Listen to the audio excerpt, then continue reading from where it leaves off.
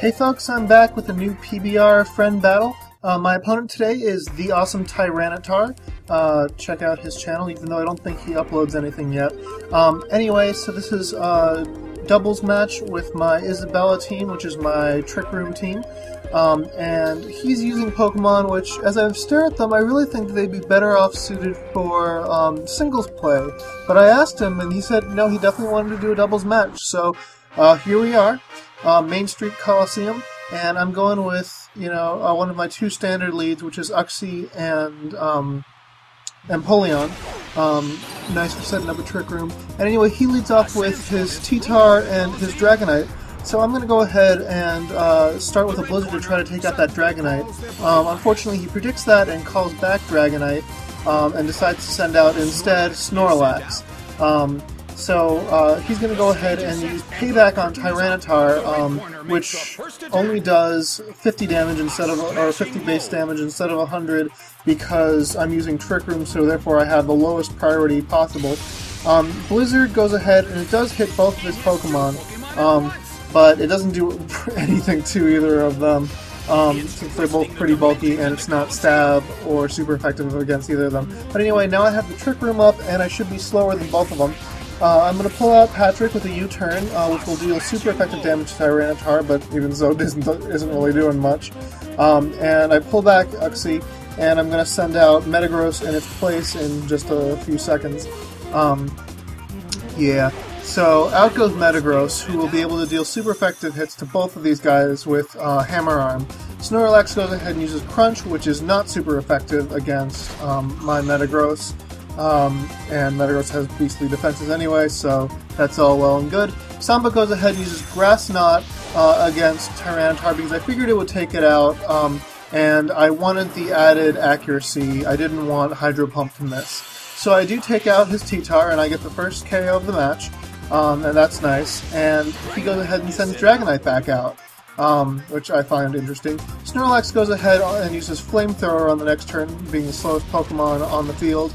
And activates my Occaberry, which, as you can see, was a complete waste of an Occaberry. That attack didn't do any damage to begin with. Samba goes ahead and uses Blizzard, but both of his Pokemon avoid it, which sucks. But it is what it is. Uchikoma, that's my Metagross, goes ahead and uses a super effective Hammer Arm, which gets the crit, although I'm not sure whether the crit mattered. But I do get the KO, and I've taken down now two of his Pokemon. So I'm feeling pretty good. Meanwhile, Dragonite goes ahead and uses Fire Punch, so I wish the Occaberry had still been around for this, but it doesn't KO. Uchikoma survives with a decent amount of health, but it does do a lot of damage.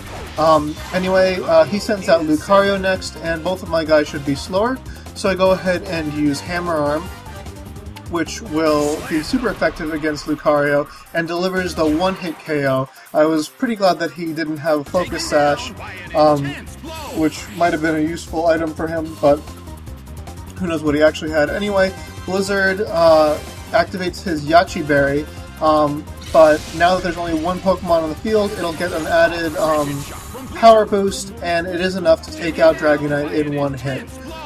So that's pretty awesome.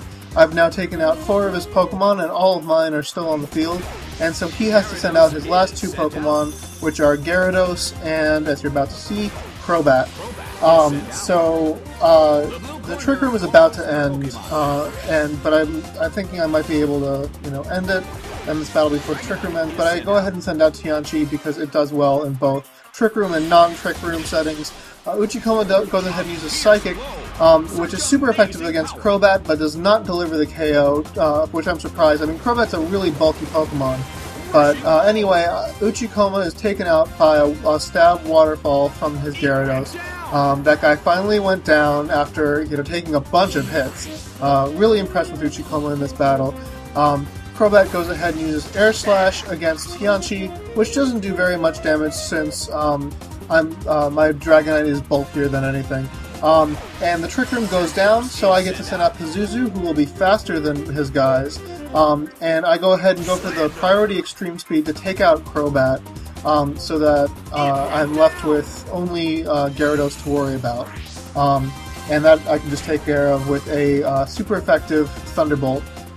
which activates his walk-on berry, but taking down a 4x effectiveness into a 2x effectiveness, I don't know if it's the best idea. Does a lot of damage, but does not take him out. And now, since he's the last one to attack, Avalanche gets a priority, or gets a added power, and the question is, who will survive the Sandstorm? So Pazuzu obviously survives, Gyarados falls, and the question now is whether this is a 5-0 or a 4-0 battle, to see whether Dragonite survives, and Dragonite does survive with a sliver of HP. So the awesome Tyranitar, excellent battle. I hope to battle you again someday, and I hope everyone else in the audience enjoyed this battle. Comment, rate, subscribe, and challenge.